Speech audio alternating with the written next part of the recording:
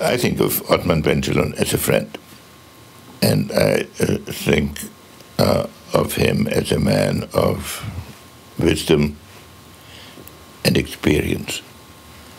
So, as far as I was concerned, he never had to elbow his way into prominence, but that was one of the reasons for his influence, because you always knew that Otman was who he was, and that he didn't need any particular relationships. So he was thinking in big terms, and for that reason, he has been unusually successful.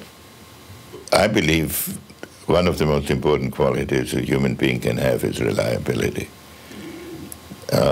You can always find a bright guy to give you a technical answer, but you cannot always find somebody on whose judgment you can rely, even when things are difficult.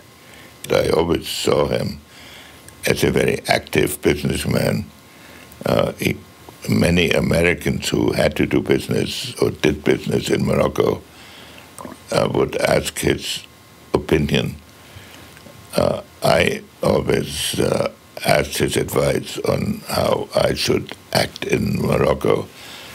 Otman, I'm proud to have this opportunity to congratulate you on the honor that the city of Fez is paying to you. You're responsible for a great deal of my association with your great country.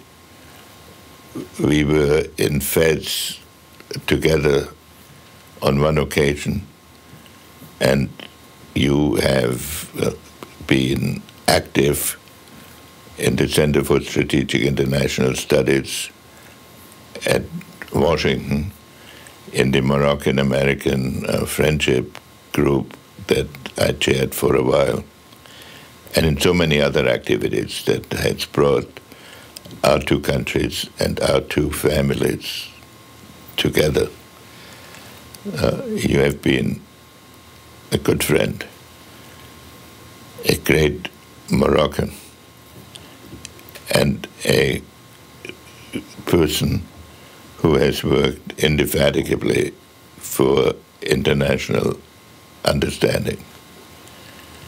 I'm very sorry that I will not be able to be present in person, but you should know that Nancy and I sent you our warmest greetings from our heart.